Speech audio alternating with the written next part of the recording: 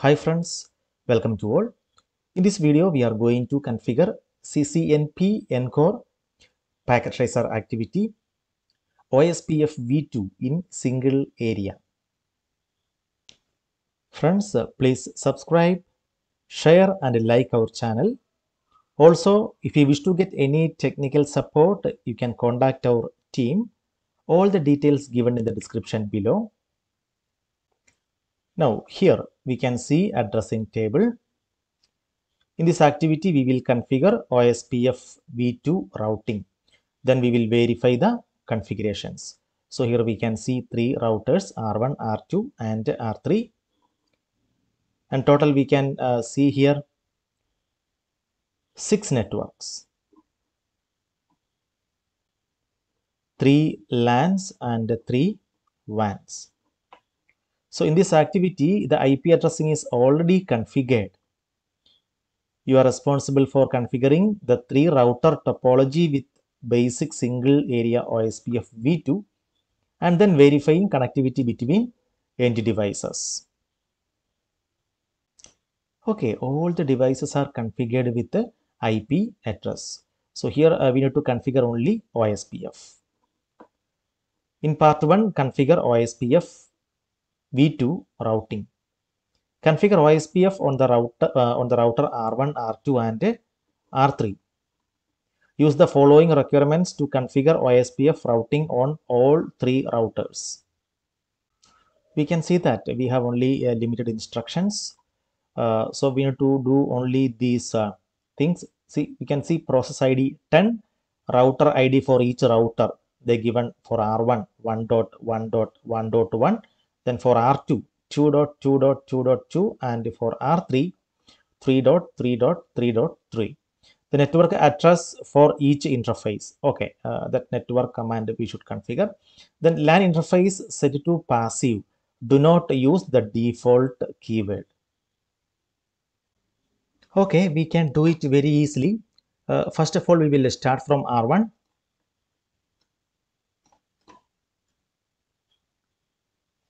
Enable configure terminal. Router OSPF process ID 10.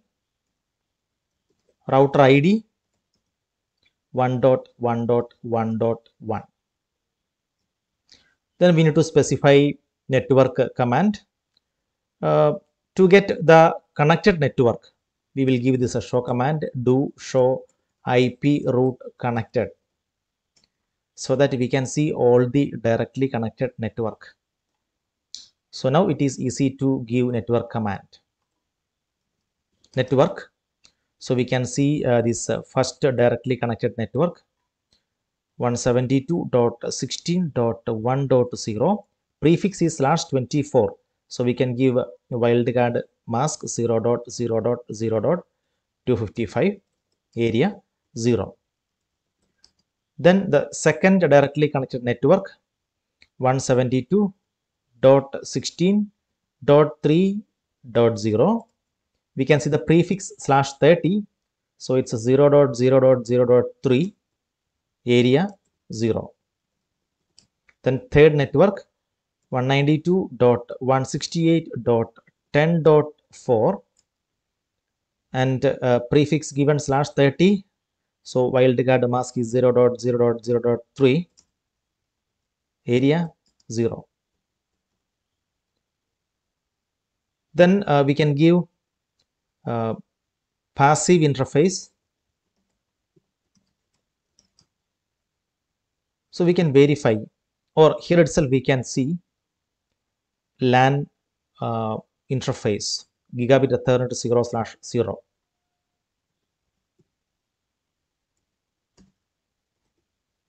And copy run space start.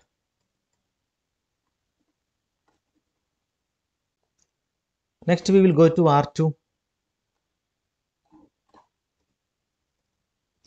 Enable configure terminal. Router OSPF 10. We will set the router ID as 2.2.2.2. Then we will see the directly connected networks in this router R2. Do show IP route connected. So here we have 3 directly connected networks. Now it is easy to give the network command. Network. So first one is 172.16.2.0.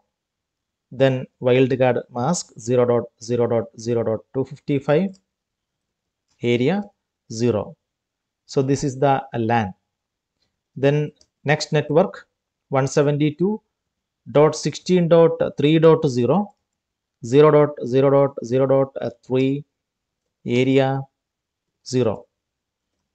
Then third one 192.168.10.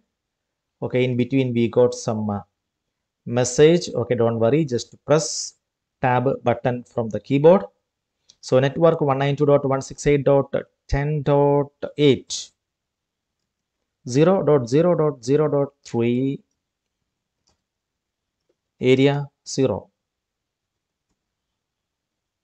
So we configured all 3 networks. Now we will configure the passive interface. So here we can see LAN interface G0/0, or even we can verify from here. Physically we can verify the interface which is connected to the LAN. So it's a G0/0.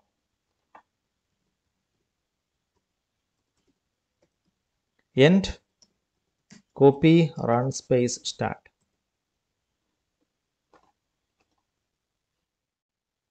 Next we will go to R3.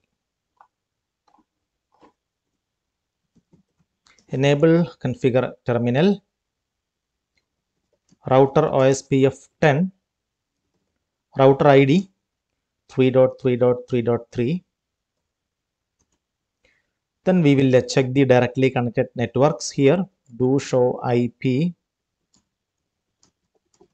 route connected, and we can see all the directly connected network in this router. There are 3 networks. Network 192.168.1.0, 0.0.0.255, area 0. The network 192.168.10.4, 0.0.0.3, area 0. And the third one 192.168.10.8, 0.0.0.3, area.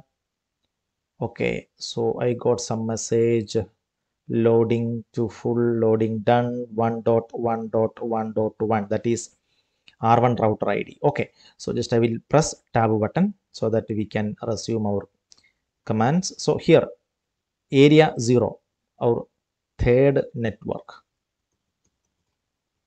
Exit.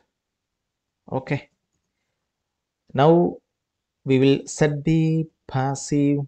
Oh, I should be in router OSPF10. So here I will give passive interface G0/0. Copy, run space, start. Great. So just after the configuration of R1, R2 and R3, we get 100%. Now we will verify OSPF routing. On each router, the routing table should now have a route to every network in the topology. So we can verify from R1. Show IP route. So here we can see all the 6 networks.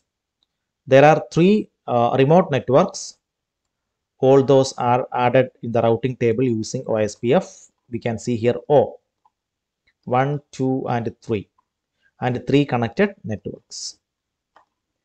Then coming to R2, show IP route. We can see 3 remote network learned with the help of OSPF and 3 connected networks. And on R3, show IP route. Same way we can see 3 route learned with the help of OSPF and 3 connected networks. Perfect. Step 3, verify the configurations. Each PC should be able to ping the other two PCs. If not, check your configurations. So we will ping from PC 1. So we can get the IP address from the addressing table. Ping PC2 IP address is 172.16.2.2. And we are waiting for the replies. Yeah, it works. Then we will ping to PC3. Ping 192.168.1.2.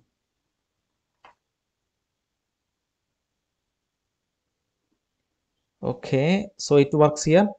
We get the replies. Perfect. Here we configured OSPFv2 in single area. Friends, please subscribe, share and like our video. Stay connected. We will meet again with the next video. Thank you.